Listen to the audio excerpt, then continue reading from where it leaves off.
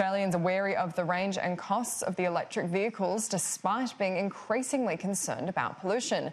Research by Nielsen shows the population wants to do their part to reduce their carbon footprint, but are not willing to change habits and buy electric cars. 50% of respondents say they would pay between $20,000 to $30,000, but that's only half the price of the cheapest model available.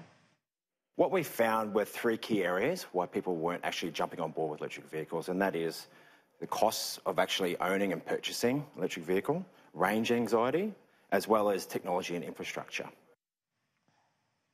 Fears over a lack of charging stations are also stopping consumers from making the switch, with only 800 locations available across the country.